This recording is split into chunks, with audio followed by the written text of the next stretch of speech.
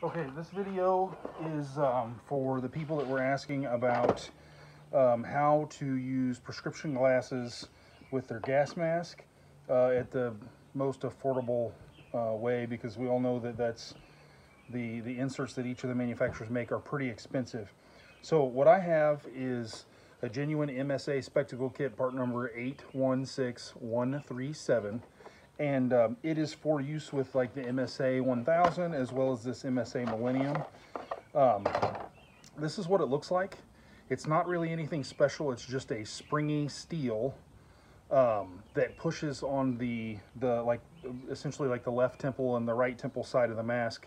The universal ones for like snowboarding goggles and like snorkeling goggles, they usually require the top and the bottom. And if you look inside of these masks, you'll see that there really isn't a place in the bottom to press against, because these nose cups are just really flimsy silicone.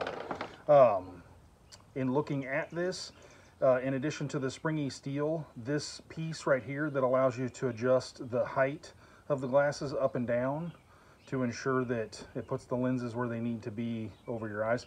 This is made out of rubber, and then the lens frame itself is just kind of stabbed into that rubber to hold it in place, and then it's got some screws so that you can open those clamps and clamp in your prescription. These are pretty expensive. I want to say the cheapest I've ever seen them is about $90. And I know that there are places where they go for more than 100, like 150. So because there were some people asking, I made my own. This is made out of like just regular coat hanger, so it's not springy, but it is malleable, so you can get it bent to exactly the shape and the tension inside your mask that you need. If you need to make it a little bigger, I bent these corners so that they wouldn't be at risk of like poking the butyl, the rubber part of the mask.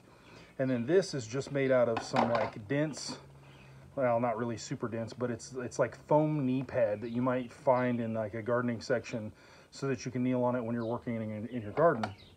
But I cut it to about the same size as the MSA kit, and then I cut slits in it so that it could slide with some tension up and down, and perform the same kind of measurement, or the same kind of adjustment as the MSA, with my plan being taking a pair of regular prescription glasses, removing the earpieces, which I'm not going to do on these, but for fitment, all that I did was I put it in this place right here, and I put zip ties around it. I did like an X-shaped zip tie thing, and put the buckles of the zip tie on the front so that they wouldn't be on the bridge of your nose.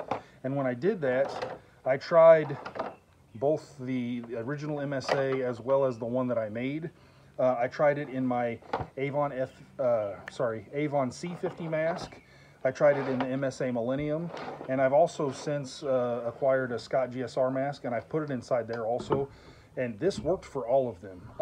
It would be kind of difficult to get each of the masks into a position where you could see them inside the mask, but the beauty of using just like a coat hanger is it's super cheap, and you can make it to exactly the specification that you need, size-wise, as well as how much tension you need to keep it from shifting inside of your mask.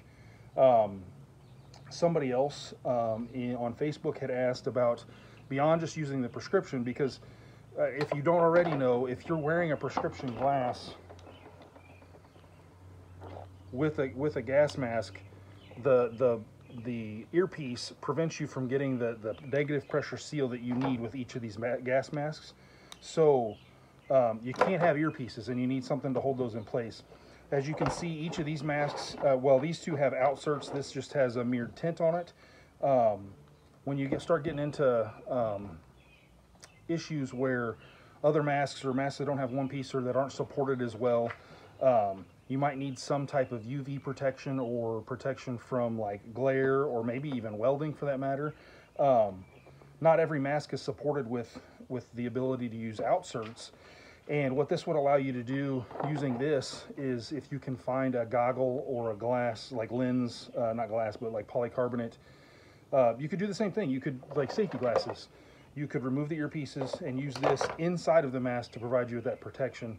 My intention in doing this was to use a laser protective lens for like green and blue high-powered lasers to protect myself from those, because like I'm pretty sure Avon is the only one of the manufacturers that I have here that even makes some type of laser protective outsert, and it's only for infrared, which isn't a concern of my own. So hopefully some of this is helpful to you guys, and if there's any other information that I can give you or show you and how I just used a pair of pliers to bend this and to cut it, let me know down in the comments.